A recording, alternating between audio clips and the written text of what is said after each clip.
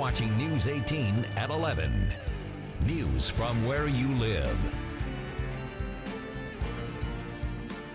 One local doctor is doing more than just keeping her patients healthy. She's pushing herself to be as healthy as she can be. One way she's doing it is by competing with some of the best athletes in the world through CrossFit. News 18's Kelly Roberts shares her story. Dr. Erica Uganskis works 10 to 12-hour days. She is a wife and mother of 2. But at 5:15 every morning, she is up getting ready for her daily workout.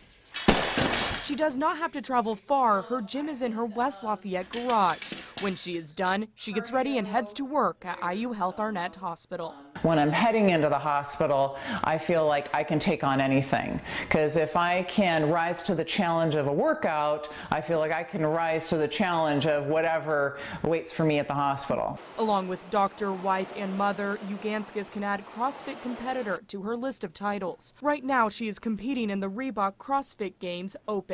It's the first round before the top 43 men and women in 17 regions move on. Then the best will compete in the Reebok CrossFit Games in California in August. Uganskis is one of more than 200,000 people around the world competing in the open round. She knows she is not going to advance to the games, but she says that is not her goal. It's an opportunity for anybody in the world to participate in this competition with the elite athletes. The elite athletes have to go through this whole process as well. CrossFit takes varied everyday activities like squats, running, pulling, and pushing, and has athletes practice those activities at a high intensity.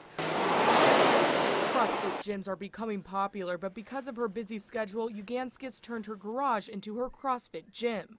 Along with her husband, she is trying to help others who work out at their own gyms by creating Red Bar CrossFit. The website redbarcrossfit.com allows people to come together and plan a CrossFit program. This allows for someone to have that structure of CrossFit programming, not blindly going online and trying to find some random workout. The Reebok CrossFit Games Open ends Monday night. Even though she may not end up competing in the games this summer, Uganskis will be there. She will be one of the game's volunteer physicians. In West Lafayette, Kelly Roberts, News 18.